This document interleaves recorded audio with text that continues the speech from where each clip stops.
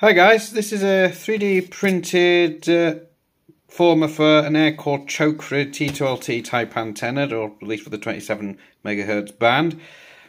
I found that on Thingiverse. It's not my design, it's somebody else's. So I've weatherproofed this as best I can with some fixer spray, because I plan to make another T2LT antenna to put outside and hang it in the trees outside of the window, and bring a coax in here and have a CB set up in here, which would be nice. I haven't decided what radio I'm going to put on the end of that, because my Grant 2 needs some service work doing. So I'll show you what I used to weatherproof it. This is the stuff I used to weatherproof it. This is fixative spray for charcoal and pencil drawings.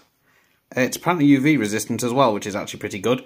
So that's ideal for weatherproofing PLA 3D printed stuff that's going outdoors, such as that air choke.